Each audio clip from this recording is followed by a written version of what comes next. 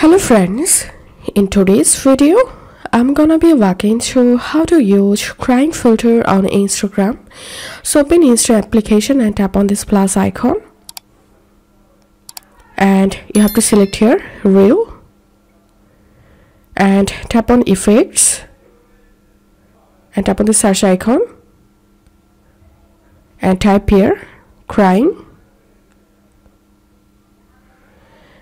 And here you will get lots of crying filters. You can select any of them. I suggest to select this one. So tap on that.